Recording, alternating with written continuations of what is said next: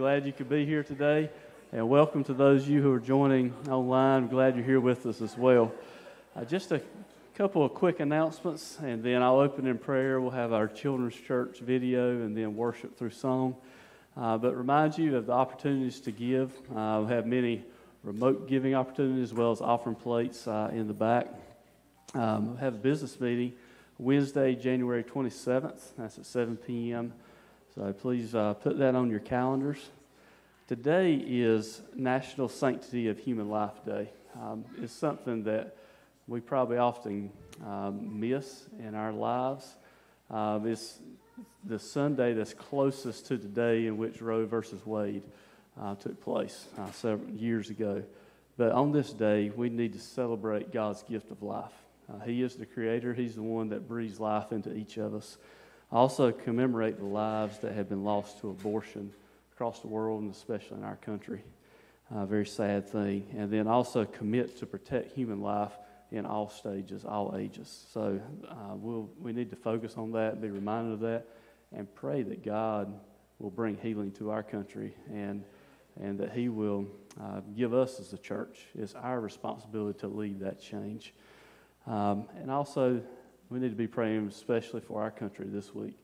May be a challenging week, and we don't need to pray for unity. That's not going to occur, but we need to be praying that God will bring us together to be able to have conversations instead of bringing ourselves to violence. So I'm going to open us in prayer, and then after the songs, I'll be introducing Mr. Ken Keathley, who's with us today. Thankful to have him here. And he'll be opening God's Word and teaching us today. So let's pray. God, we do thank you that we have been able to come together, Lord. We know that we are your church, not this building, but those of us who are believers in this room. And Lord, we thank you for the opportunity to worship you. God, I pray that you will have a very real presence in this service today. Lord, that we will humble ourselves. Lord, we will evaluate our lives during this prayer, Lord, to make sure that there's nothing in between us and you. If there is, Lord, that we will repent of it and turn from it. God, I pray that you will just bless this service. Lord, we are so thankful that we have the ability to worship you. God, I pray that you will touch this country, Lord, as we enter into a week of transition. God, that we will trust in you in all things. Lord, that we will depend upon you. Lord, as we may meet with others and talk with others who have different viewpoints, Lord, that we will be able to share the love of Christ with them. Lord, to do it in love. Lord, we pray that you will just help us to, Lord, step forth whenever those opportunities occur, Lord. I pray, Lord, that you will help us to understand how precious life is. Lord, these blessings that you have bestowed upon us. Lord, help us to be vocal and support those, Lord, who are, Lord, just working to ensure that that children can come into this world, Lord, that aren't aborted. Lord, I pray that you forgive us, Lord, as a country for the ills that have taken place. God, I pray that as we enter into this time of song, Lord, that we will worship you, and Lord, that we will just understand the words that we're singing, Lord, that you will accept our praise as we return it back to you. We pray all these things in Jesus' name. Amen.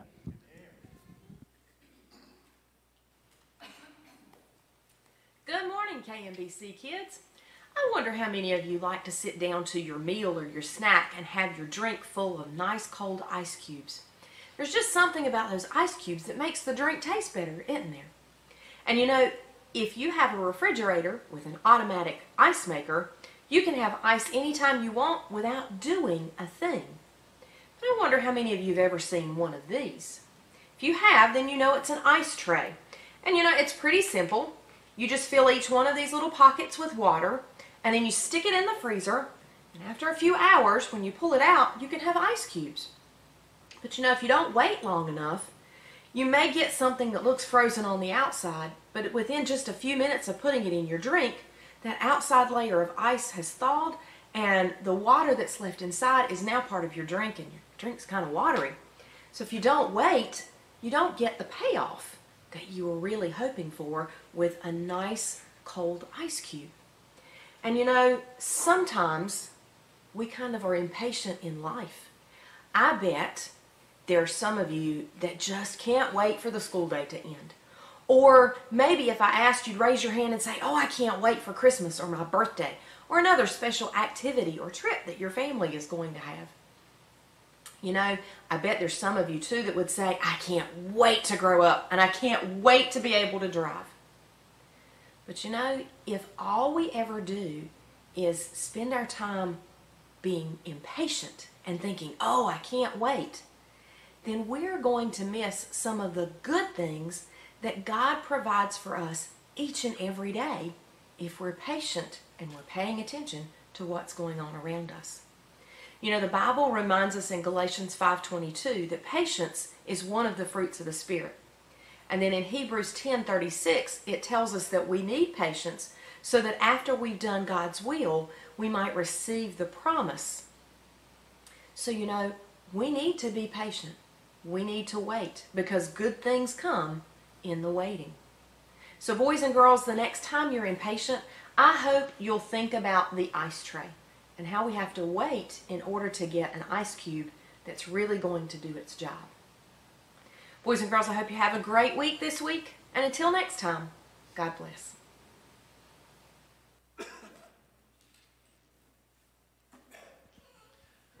Please stand and join us in worship this morning. Welcome to Keathley Missionary Baptist Church.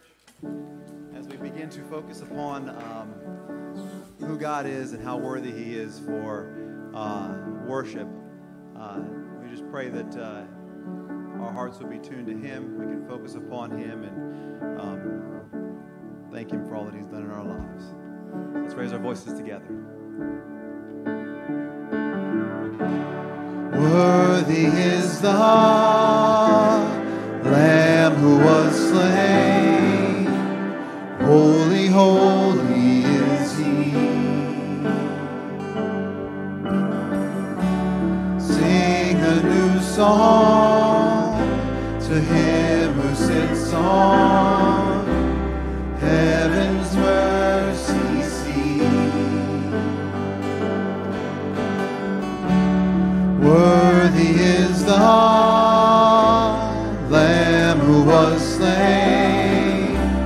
Holy, holy is He. Sing a new song to Him who sits on heaven's mercy seat. Holy, holy, holy is the Lord God Almighty, who was and is to come.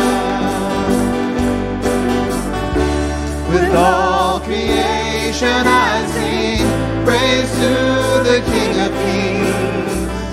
You are my everything, and I will adore you.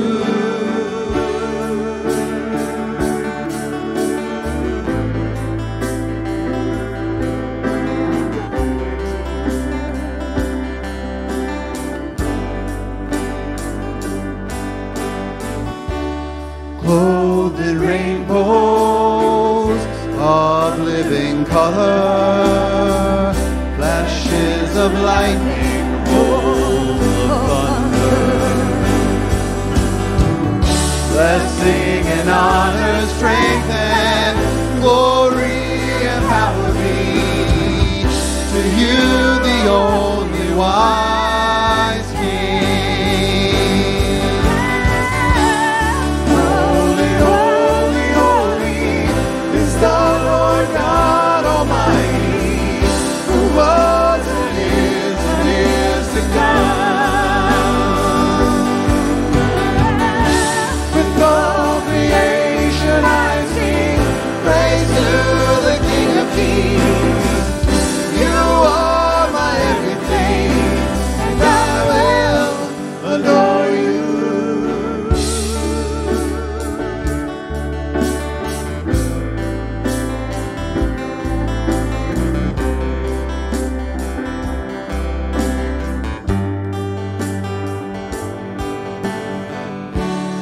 filled with wonder,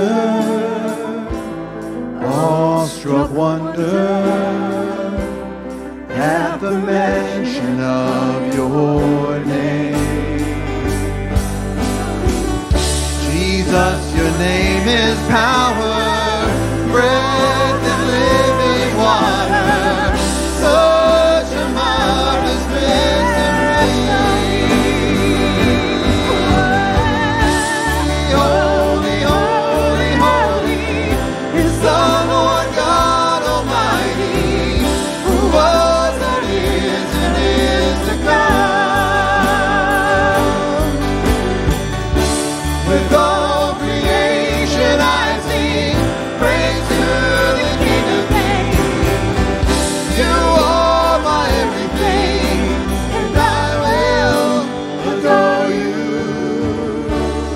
Holy, holy, holy is the Lord God Almighty, who was and is to come. With all creation I sing praise to the King of Kings. You are my everything, and I will adore you. Praise the Lord. I tell you, it's awesome to be in the house of the Lord and to be able to lift our voices together as one church body, but how amazing is it going to be one day when we get to stand up and join with the angels and sing in heaven whenever we all get together and proclaim him as Lord together forever. Holy, holy, holy. Join together now as we sing, Holy, holy, holy.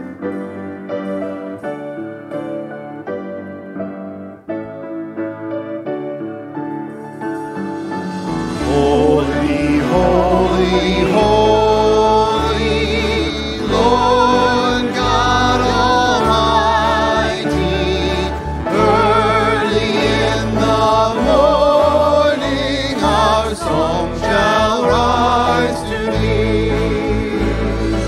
Holy, holy, holy, merciful and mighty, God in three persons, blessed Trinity.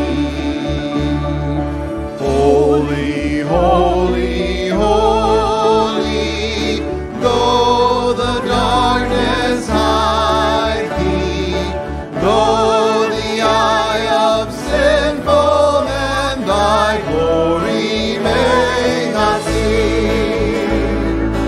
Holy, thou art holy, there is none beside thee, perfect in power, in love and purity. Holy, holy, holy, Lord God Almighty, all thy works shall praise thy name in earth and sky and sea. Holy, holy, holy, merciful and mighty, God in three persons, blessed Trinity. Praise you, Jesus. Hallelujah. Thank you. You may be seated.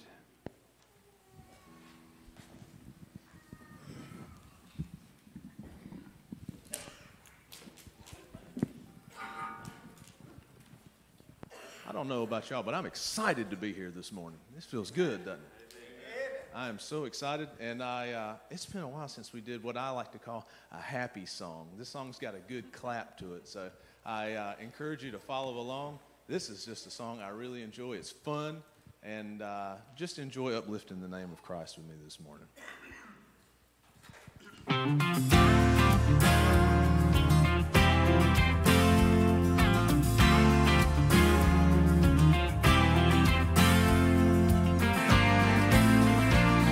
God spoke and the prophets wrote it down. It's a holy treasure, leather bound.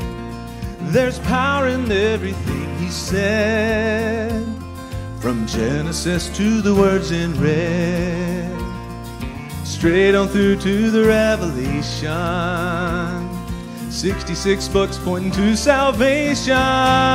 Hear the word of the Lord, having mercy on the lost. See the word of the Lord, hanging on a rugged cross. There the Lamb was slain and the debt was paid. A way was made with an empty grave. The best news you've heard. Hear the word of the Lord. When the voices of this world cry out and try to fill your mind with fear and doubt, it's just the latest lie I'm telling you. And the Bible speaks eternal truth. When the works of men are crushed and burning, the holy pages will still be turning. Hear the word of the Lord, having mercy on the lost. See the word of the Lord, hanging on a rugged cross. There the Lamb was slain and the debt was paid. A way was made with an empty grave. The best news you've heard. Hear the word of the Lord. It's a living, breathing testimony from the Father's one and only Son, who gave himself to pay for sin. I'll say it again. Hear the word of the Lord, having mercy on the lost. See the word of the Lord, hanging on a rugged cross. There the Lamb was slain and the debt was paid. A way was made with an empty grave. The best news you've heard. Hear the word of the Lord. The Lamb was slain and the debt was paid. A way was made with an empty grave. All the best news you've heard. Hear the word of the Lord.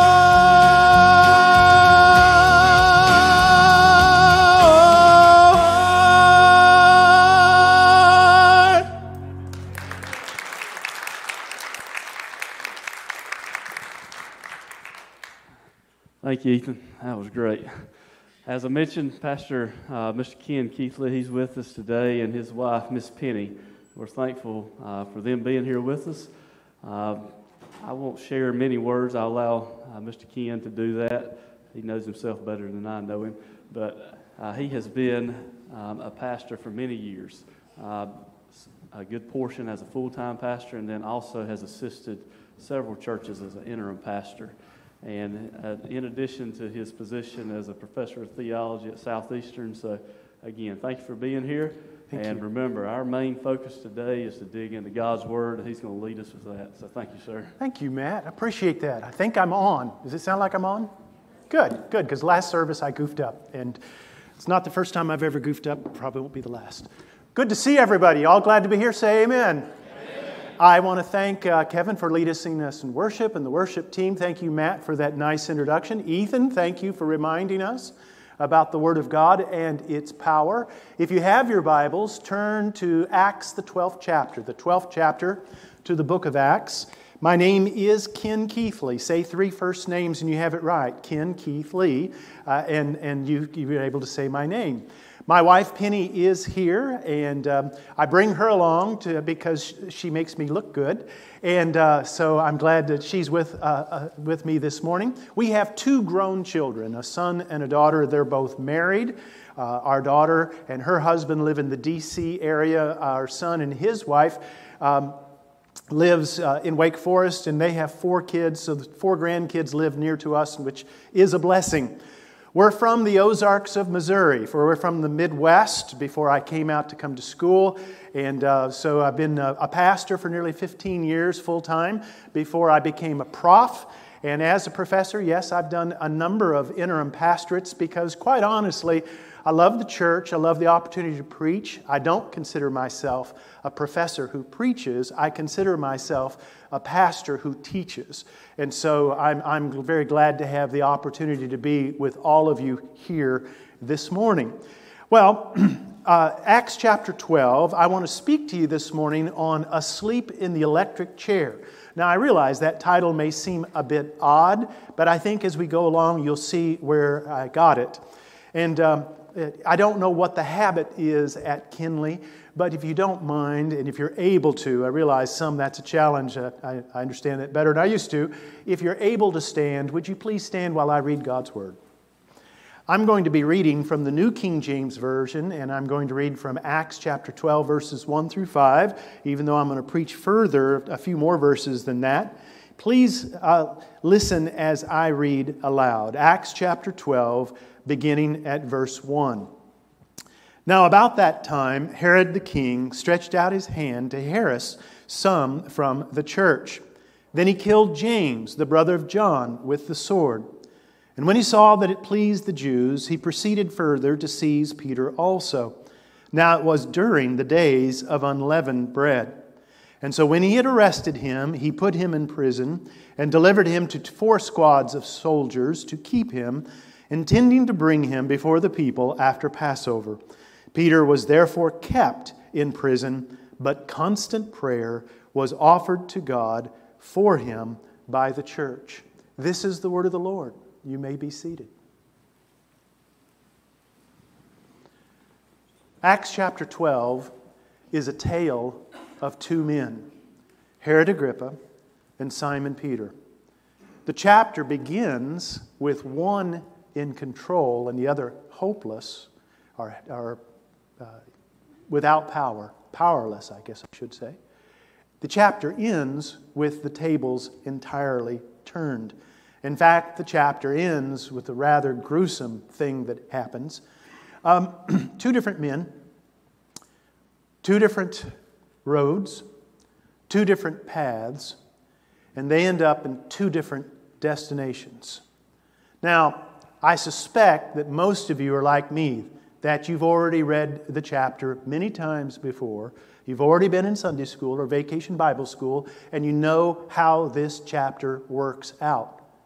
But what if all you had were these 5 verses? Which one of the 2 men would you want to be? Which of the 2 men would you prefer to be if all you knew is what I've told you here? That Herod Agrippa is the one in charge, and he sees that it's politically expedient to execute Christians, particularly the apostles. He's already killed James, the brother of John, and the Jews liked it so much, he says, well, I'll kill another one. And so he's arrested Simon Peter. It's the Passover. It's the Feast of Unleavened Bread. So he's going to wait until that's over. It's the night at daylight, at daybreak. Simon Peter will also be beheaded. Which of the 2 would you rather be if this is all you know? I would say, in fact, the point that this chapter is making is that even if this is all you know, I'd still rather be Simon Peter than Herod Agrippa. You say, why is that? And I think every Christian knows the answer. There are things that Simon Peter has in his life. There are blessings that he enjoys, gifts that he has been given, benefits that he experiences that is completely absent from Herod Agrippa. In fact, the point of this chapter is that it's better to be a believer on death row than it is to be a prince in a palace and not know God.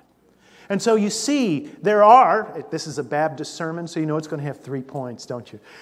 There are 3 things here that we see in this chapter that believers enjoy that unbelievers don't. That Simon Peter has going for him that Herod Agrippa doesn't. And so let's take a look at these 3 things in the few minutes that we have.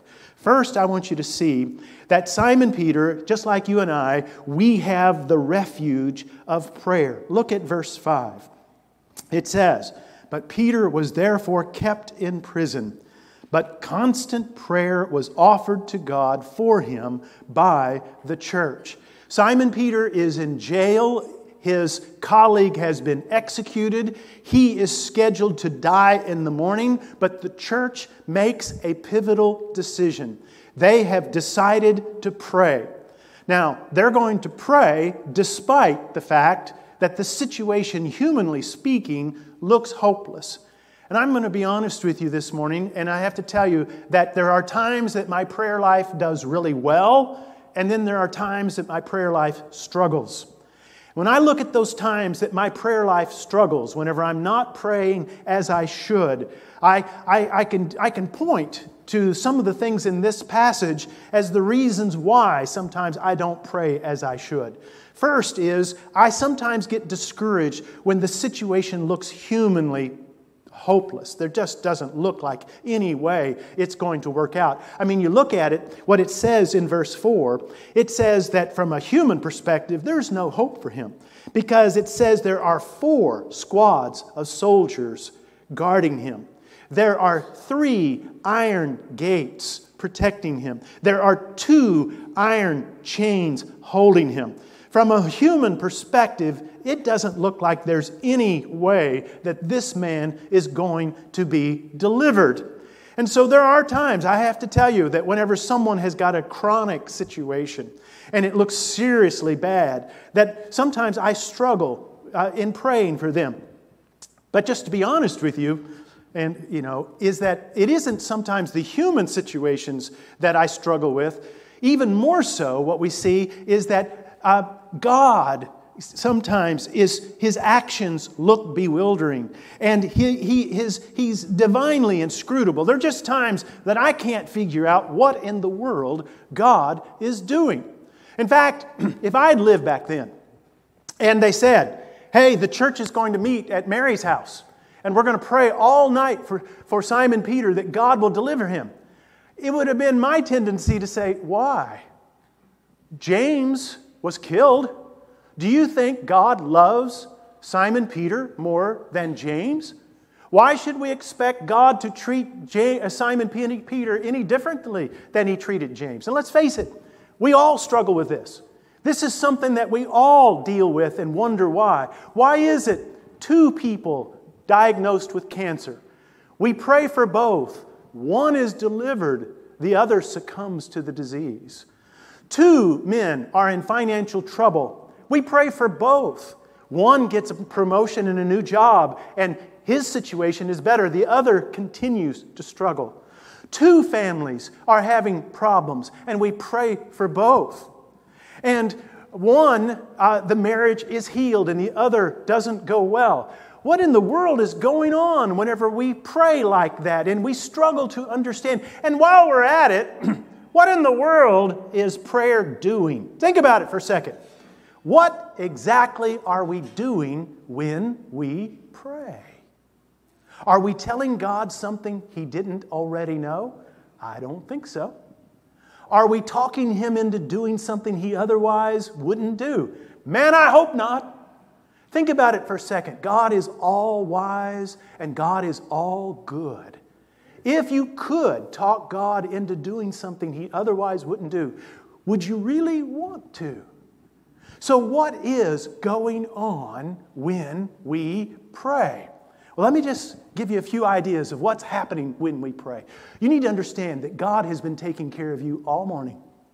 In fact, you have experienced 1,000 blessings already, 10,000 blessings in which God has been caring for you, watching over you, dealing with you. God has been intimately involved in each and every person in this room.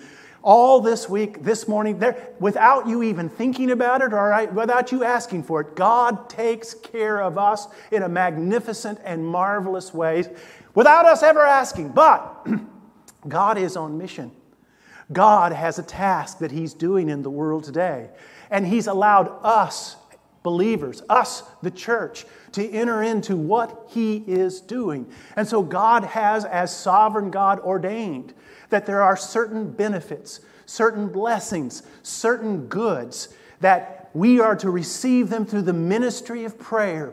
And by the ministry of prayer, we're able to enter into the burdens of others. We're able to enter into the task of God. And we're able to take part in what He is accomplishing.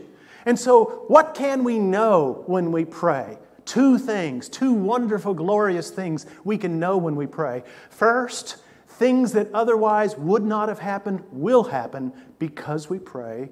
And second, when we leave it in the hands of God, the best thing that ought to happen will happen because we left it in His hands. And so the church makes a pivotal decision to pray. Not only do they make a pivotal decision, notice they pray in the proper direction. Look again is what it says. Verse 5. So therefore, constant prayer was offered to God for him by the church. You say, well, isn't all prayer to God? And the answer is no, not really. The fact of the matter is, a lot of times our prayers, we're just going through the motions. We're doing it because it's the time to do it, and that's what we do. And there's nothing wrong with having regular times of prayer. Don't get me wrong. But let's face it, a lot of times we do that because this is now the part of the service or the part of the thing that we do. I can remember pre-COVID going out to eat with some of the other professors. And the four of us are sitting at the restaurant. We bless the food. We're eating. About 5-10 minutes into the meal, one of us looks up and says, "Did we pray over this?" The other one says, "I think we did." And then one of them said, "Yeah, I'm the guy that prayed. I remember now." And then I thought, boy, we really had a deep walk with God in that prayer because we don't even remember that we did it.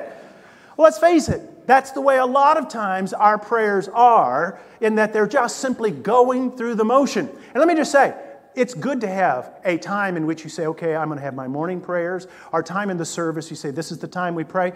But God knows in His wisdom that that will become just a ritual to us. And so God has times of crisis. God allows us to go into seasons of trouble to learn so that we would know that prayer is more than simply a ritual. When I was a boy, my dad had a small lumber company in the Ozarks, and we had a family crisis that I won't go into details about, but it wasn't good. And I remember that evening looking for my dad. He wasn't in the house, went on the front porch, not there, back porch, not there, not in the yard. Is he here? Yeah, there's his truck. He's here. So I went down to the mill, and I walked around the back of it, and when I did, I almost tripped over him. Because there, as I walked around the mill, there was my dad on his knees. And he was travailing with God in prayer. And it had such a profound impact on me to see my dad pray that way. And I'm going to tell you something. I want to say to fathers here, are your kids ever at risk of catching you praying?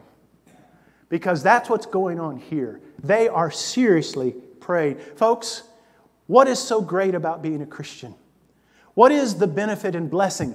Folks, you and I have the refuge of prayer. We can take our burdens to the Lord. We can speak to Him. And whenever we pray, a miracle happens. The God who created the heavens and the earth listens to us, because we have an advocate with the Father, Christ Jesus, who's praying on our behalf. And so this is a marvelous benefit and blessing that each and every one of us have the refuge of prayer. But that's not the only thing that I see that Simon Peter and the people of God enjoy that Herod Agrippa doesn't. There's a second thing.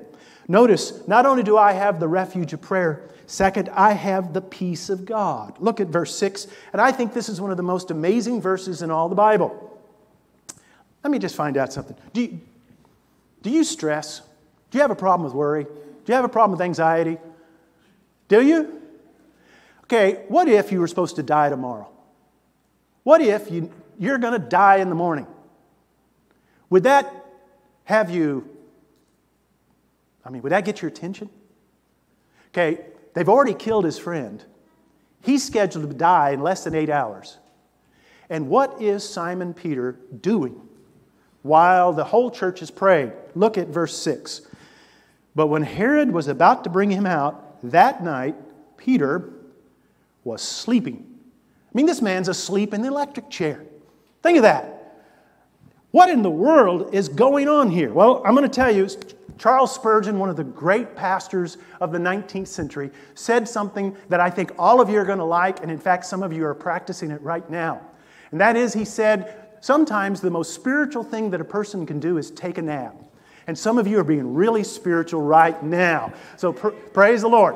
So, but you think about it, folks, how it is that sometimes we as Christians hurt our witness. We hurt our testimony for Christ in that we are anxious and fearful and worried. Folks, these are strange days that we live in. And one of the ways that we can show the light of Christ in these strange days is that we show that we have the peace of God that passes all understanding. David in Psalm 4 is getting ready to face an army. David has 10,000 men. He's going to face an army of 50,000 men. It's going to be brutal. It's going to be rough. And his men are concerned. And so what does David do to show them his confidence? He actually goes right into the middle of the camp, unravels his night bed and says, guys, you can stay up worried all night if you want to. I'm going to bed. I got a big day tomorrow. And so you have Psalm 4 written, and it makes the point where he says, I will both lie down in peace and sleep.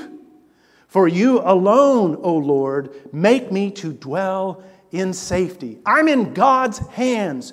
And we, as the church, need to demonstrate Philippians chapter 4 and verse 6 and 7, where Paul says, be worried about nothing, but in everything, with prayer and supplication, with thanksgiving, let your requests be made known unto God. And the peace of God that passes all understanding will keep your hearts and minds through Christ Jesus. And so what is the second blessing that we can enjoy? We can have a peace that the rest of the world finds inexplicable and unexplainable. Why? Because the world didn't give it to us. The world can't take it away. It's what we have in Christ Jesus. And so, what is the first great blessing that we have that Herod Agrippa doesn't know anything about? You and I have the resource and ministry of prayer. What's the second great blessing that we have? We have the peace of God. But that's not the only thing. This third one is really kind of cool. The third benefit is that God really is at work in my life. Take a look at verse 7. Now, here's where God shows up.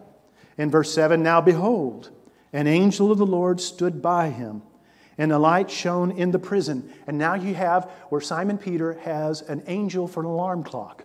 Notice what happens here. And it says, and he struck Peter on the side. Now, while you're at it, just if you got something, underline that word struck because we're going to come back to it. But he strikes Simon Peter on the side. And it says that he struck him on and raised him up. It said, arise quickly, and his chains fell off his hands. Think about it. You're laying there asleep. You're conked out. You got the prison. You got the soldiers on each side. You're chained to them. And the angel, you hear some, hey, wake up. And it's an angel. Okay. Well, now, if you've ever wondered whether or not the Bible or God has a sense of humor, just look at what happens next. God is going to move.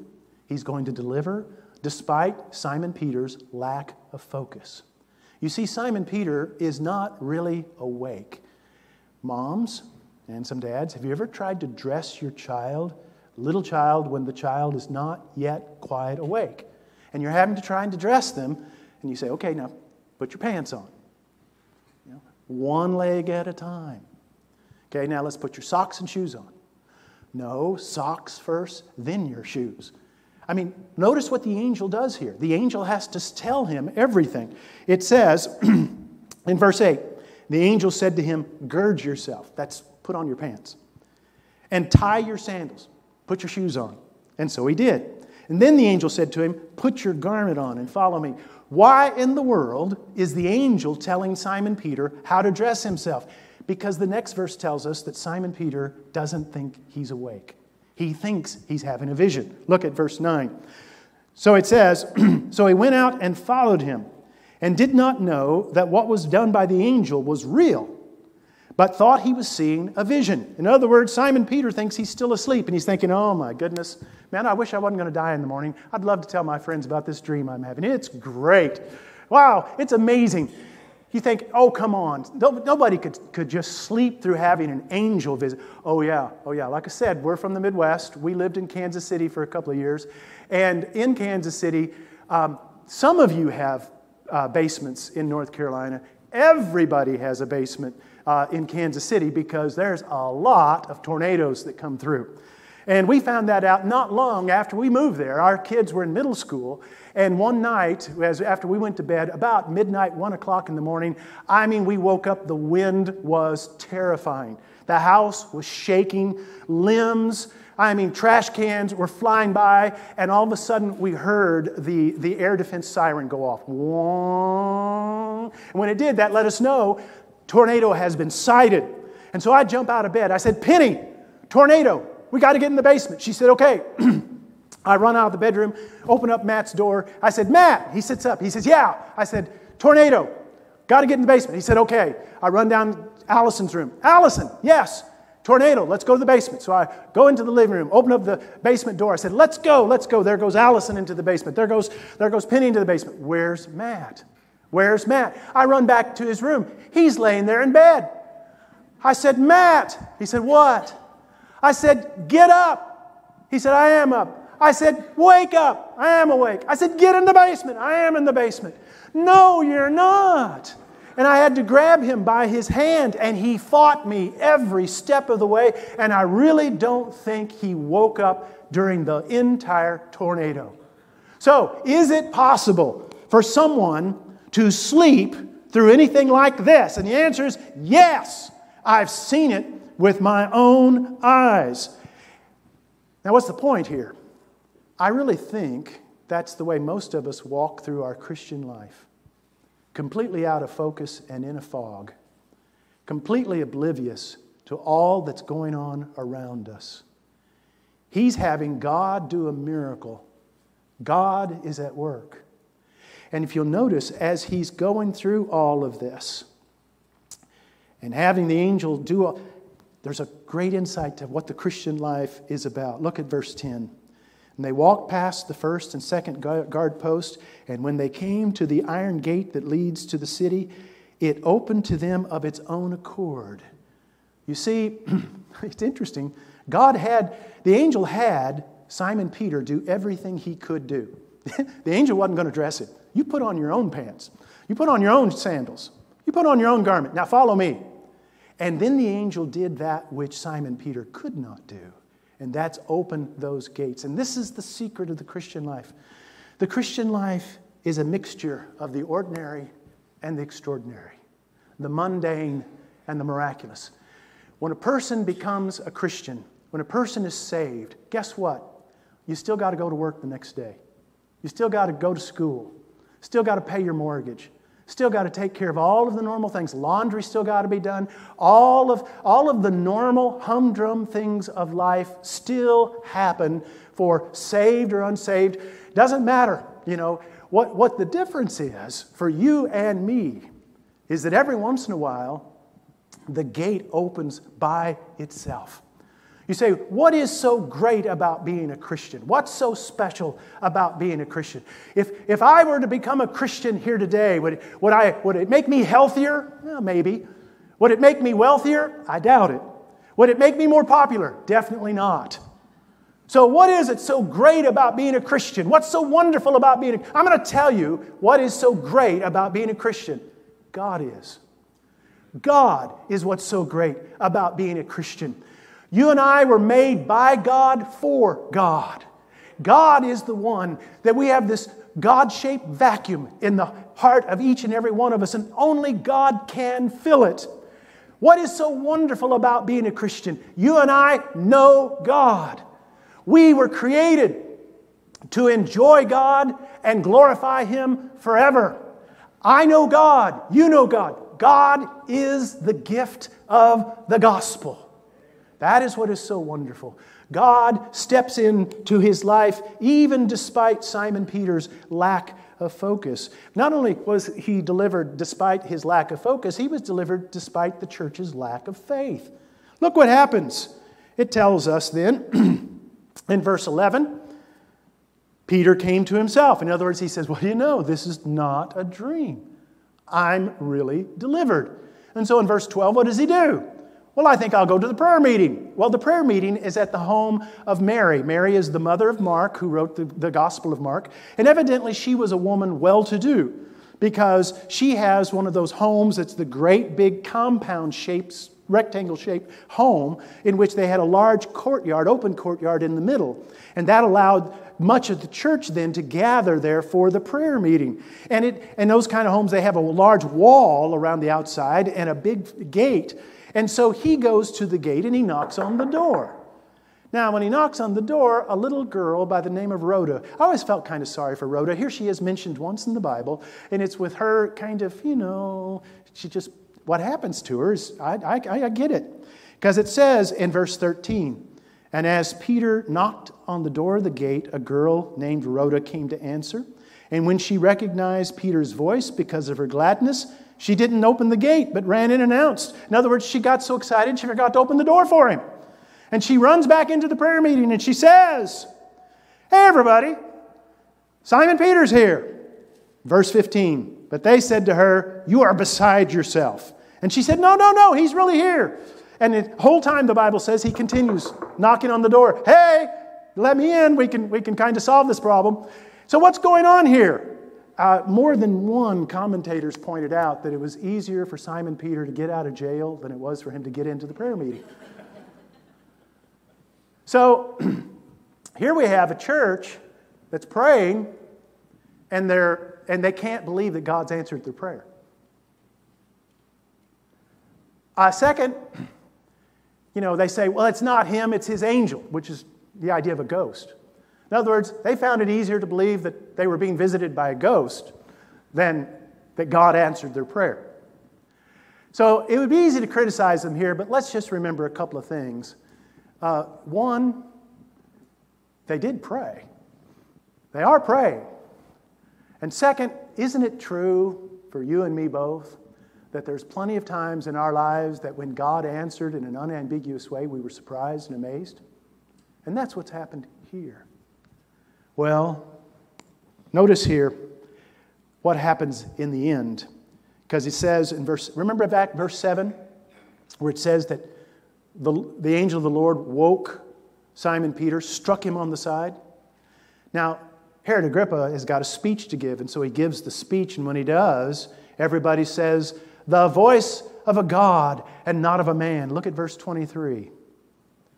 And it says, "And immediately an angel of the Lord struck him, because he did not give glory to God, and he was eaten by worms and died." Now, this is one of those places in the Bible that we actually have an extra-biblical account. Josephus, the historian, also tells about this, and it happened just like this is telling.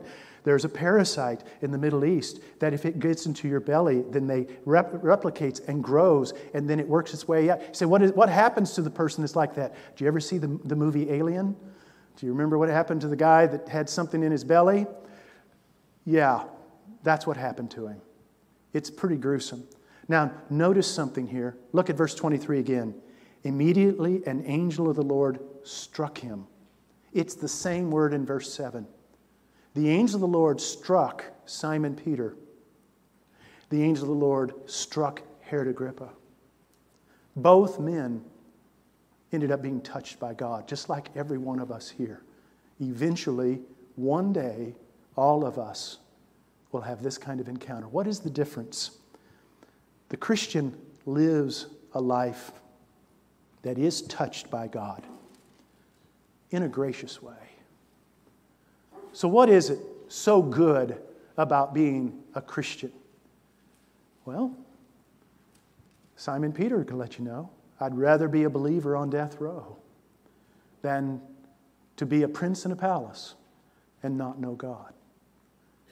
George Beverly Shea, who passed away a few years ago, in the many years whenever he was trying to figure out what he should do vocationally, he was struggling with this, had the opportunity to lead in the Billy Graham kinds of meetings.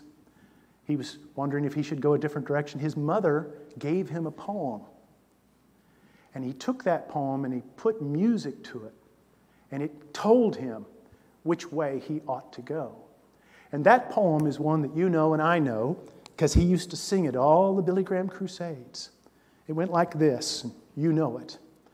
I'd rather have Jesus than silver or gold.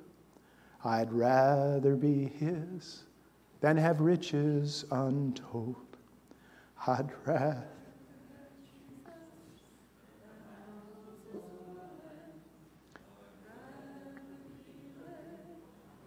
Nail-pierced hand than to be the king of a vast and be held in sin's dread sway. I'd rather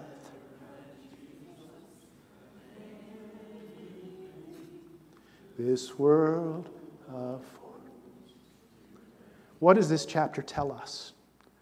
It tells us I'd rather have Jesus.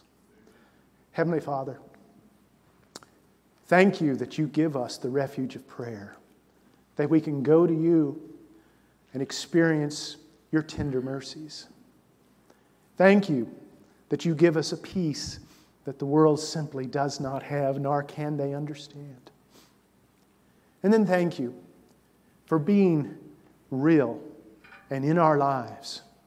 And God, forgive us those times that whenever we don't see your face and we don't perceive your hand, we question your goodness.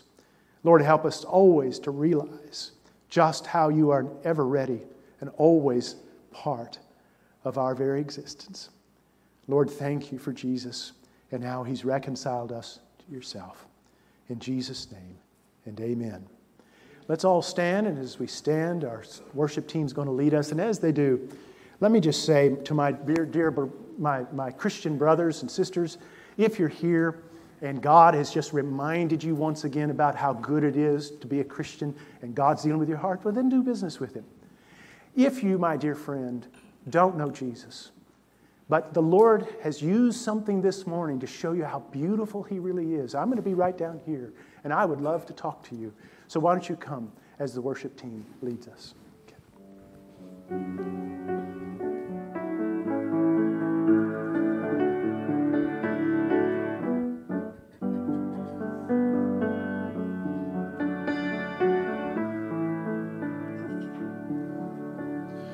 How deep the Father's love for us, how vast beyond all measure, that he should give his only Son to make a wretch his treasure.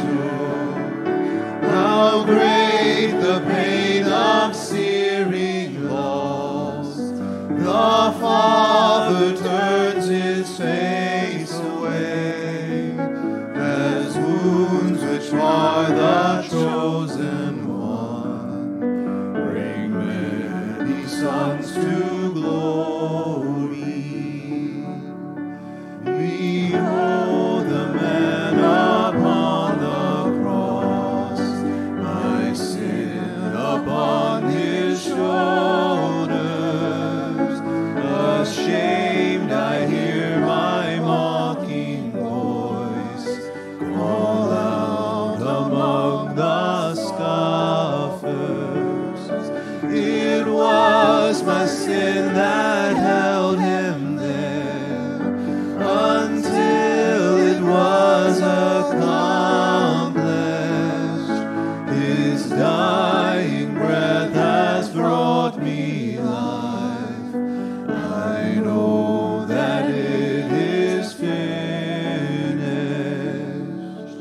I will not boast in anything, no gifts, no power, no wisdom, but I will boast in Jesus Christ, his death and resurrection. Why should I gain from his reward?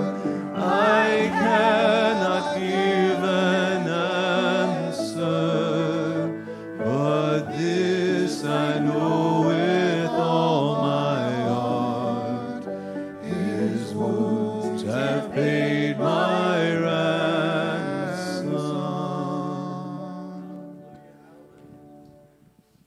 Thank thank you again for being with us today, and thank you for Mr. Keathley for opening God's Word to us. What a great reminder that God is always at work in the believer's life, whether we recognize it or not. I think a challenge for us this week is to be available and to be mindful and be looking for how God is working. And as Miss Faye Starling told me, we need to ask God to show us where He's working and then ask to be able to join in that. So that's a challenge. I'm going to close in prayer. Mr. Kim, Miss Penny, they'll be sticking around just for a few minutes. We don't want to hold them too long from lunch, but they'd be happy to meet you and introduce themselves to you. So let's pray. God, I thank you that we have been able to open your word, Lord, to see how you work in marvelous ways. And God, we know that you are at work in each of our lives. Lord, forgive us where we don't recognize it. And God, I pray that you'll open our eyes so that we see this more and more. God, I pray that we will be faithful to get on our knees this week, humble ourselves, Lord, and draw close to you. God, what a amazing thing. Just to say that, Lord, we know you, and Lord, that you want to hear from us. Thank you, Jesus, for paying for our sins on the cross. God, be with us, keep us safe, Lord, and just touch our country this week. In your name I pray. Amen.